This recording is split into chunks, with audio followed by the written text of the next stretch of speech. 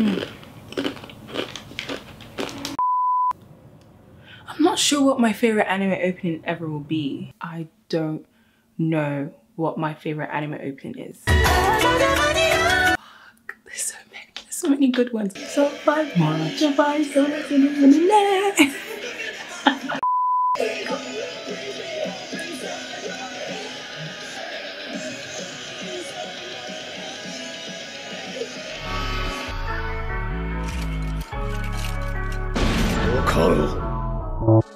Bro put boxing jaws 3-5 and scores for man if you want that. Don't talk like you're bad doing on that combat. Juice gon' spill like cognac, whip that shit. Don't stop till I lock that. Heard as I mash on cell man, caught that. Verbal abuse is long, I stop that. Back up the Okay. Hey guys! Hello everybody, welcome to my YouTube channel. So today I have a very special video for you guys, and I thought it would be a good idea to make a video for those people. Thank you. I thought it would be a good idea for me to make a video for those people who are thinking of getting into anime but don't know how to start, where to start, when to start, or with what to start. Or those people who have gotten into anime or maybe like started like one episode or so but are not really feeling it. I'm here to tell you that there is so much out there that you don't know about. I don't even know about it because there's so much anime. There's literally an anime for every single person. So every single person has that anime that is like, wow, this is something that I really love. So don't be discouraged because obviously there is always something for everybody. I'm going to call this video my anime starter pack part 1. I'm gonna talk about how you can get into anime quite easily. Actually, it's not really a long process or something. You can obviously take some things from this video and you could also choose to ignore some things in this video. You could find a way that works for you, but just try this method. Number 1 is know where anime comes from. This isn't really such a must, but it's important to obviously know exactly where it's sourced from. So the original place it comes from is Japan. Anime tends to be sourced from a manga. So when you watch a movie, sometimes they could come from a book. So like Harry Potter, for example. Harry Potter originally has the book by J.K. Rowling, and then it's adapted into a movie by Warner Brothers, and they've adapted that book into a movie. And that's almost the same thing with a lot of anime. Some of them come from light novels and some of them come from they just appear, like just come out of nowhere. It's just important to understand that because you might be a bookworm or you really like books and you may or don't have time to watch anime or something. Then just know that you have an alternative to read the manga and read the light novels, and yeah, or you can enjoy best of both worlds. Another thing is don't see anime as childish. Like, anime is definitely not childish. Just because it's animated doesn't make it childish. Anime is kind of like movies. Like, you have different genres within movies. That's exact same as anime. So in movies you have like things that are sort of, you know, cater to children, and then the things that cater towards young adults, teenagers, and then things that cater towards adults. So that's the same thing as anime. There's a lot of anime there that cater towards children, a lot of them cater towards teens, and a lot of them cater towards adults. So therefore, don't see it as childish. Understand that anime is not childish. Number 2, pick a genre. When you're watching movies or you're starting a series, you tend to gravitate towards the genre that you would like. So maybe you tend to like things that are like Fast and Furious or something, so you would definitely look for movies like Transporter or, you know, something with action in it. That same principle can and should be applied to anime, especially when you're starting out. So if you like action, then maybe look for shonen or action. There's different types of genres within anime. Some of them are not obviously in English. There's kodomo, which is basically like kids, like really like kiddie anime. Shonen, which is aimed towards boys, but anyone can watch shonen. Like, you don't have to be a boy to watch shonen. There's shoujo, which is aimed towards girls, and again, you don't have to be a girl to watch shoujo. Anyone can watch shoujo. There's isekai, which basically means other world. It's when a character gets transported from their world to a completely different world. Oftentimes, they get transported from the real world to another world. But there's some animes like The Devil is a Part-Timer. He comes from his world to the real world and stuff like that. So yeah, and then there's lots more, and you have the general ones like horror, psychological, action, thriller, so on and so forth. So pick the genre that you personally, not your friend, not your mom, not your sister, not your husband, not your child, love. Pick something that you know that you would love, and when you watch it you would genuinely enjoy it because it's the type of genre that you are accustomed to and you are used to. Number 3, consider starting short. What I mean by this is basically just start short anime.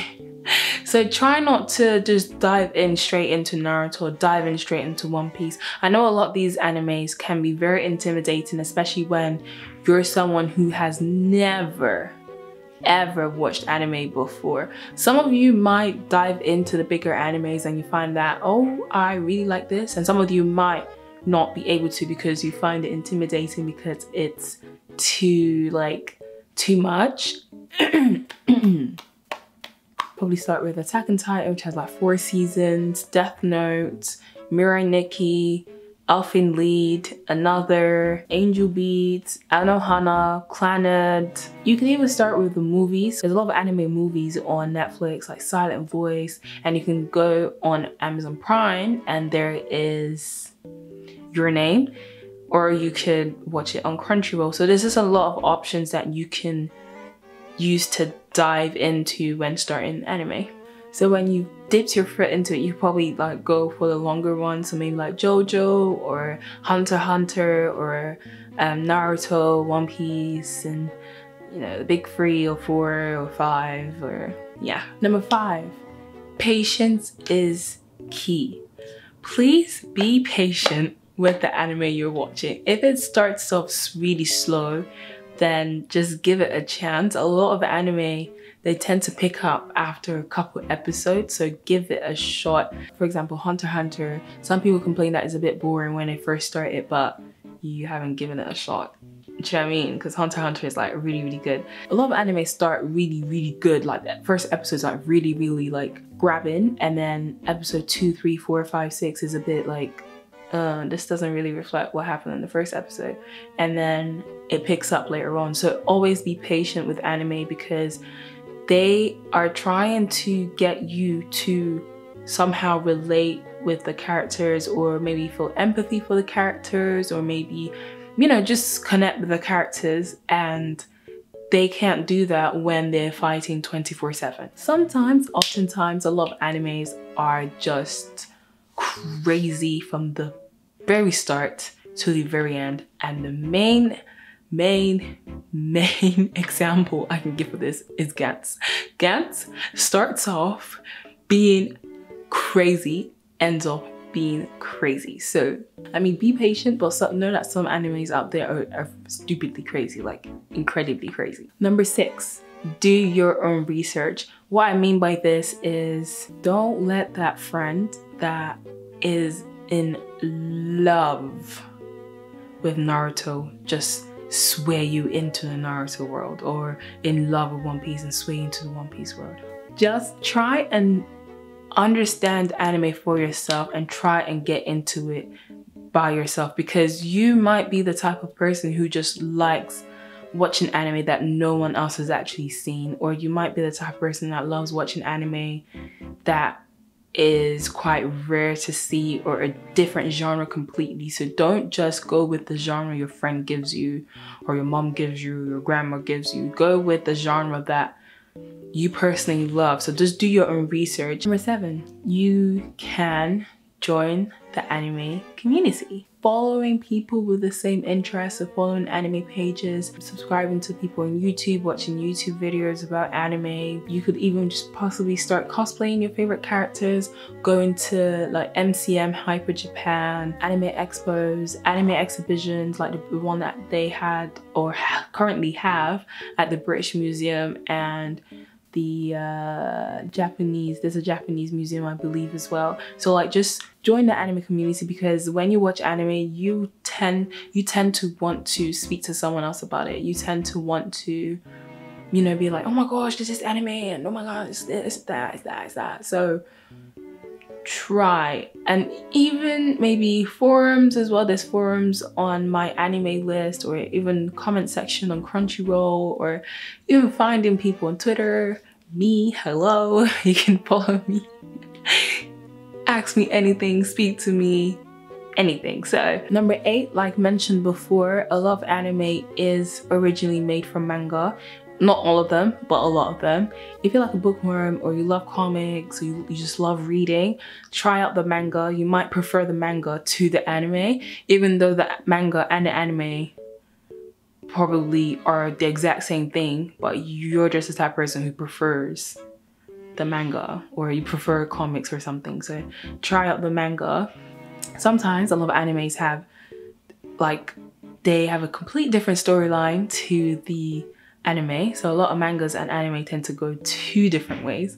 So you possibly try read the manga and then watch the anime. Number 9, try to branch out into different anime. So try and branch out into different genre. I know this kind of goes against what I said before, but this is basically when you've tried out your genre and you like your genre and you're interested in your genre, try and branch out into different genres, because you never know, there are some hidden gems in other genres that you might like, and there's a lot of animes out there that will actually surprise you, and you never thought that, oh, I'm watching this. I never thought I would like slice of life anime or something, but I just love it. And I never thought I would enjoy sports anime, but Kuroko no Basket and Haikyuu are probably one of my favorite animes ever. So try and branch out into different genres. Number 10, enjoy the anime. Like when you're watching anime, you're gonna want to enjoy the anime you're watching. You're going to be invested in it, especially if you're watching a really long anime. Just enjoy it, do you know what I mean? Don't take it as a chore. Don't see it as, oh my god, it's something I have to do. Don't see it as, oh, my friend told me to watch this, so I'm watching this. My mom told me to watch this, so I'm watching it now. Enjoy watching anime. Enjoy the process of it. Enjoy talking to people about it. Enjoy cosplaying if you want to cosplay. Enjoy following people on Twitter, watching YouTubers. Just enjoy it. Enjoy the process, because it is a process basically, yeah. So, yeah. So hopefully you guys take something away from this video. If you like this video, then give it a massive thumbs up. Like, just give it a thumbs up. You know you like this video, you know you want to see more shit, so just like it. Do you know what I mean? Don't be selfish. Don't be selfish, don't be rude. Just like the video. You know you like it, and you know you like me. So also subscribe as well to my channel. I know you want to see more content from me, so I'm playing. Just leave me a massive thumbs up down below if you like this video.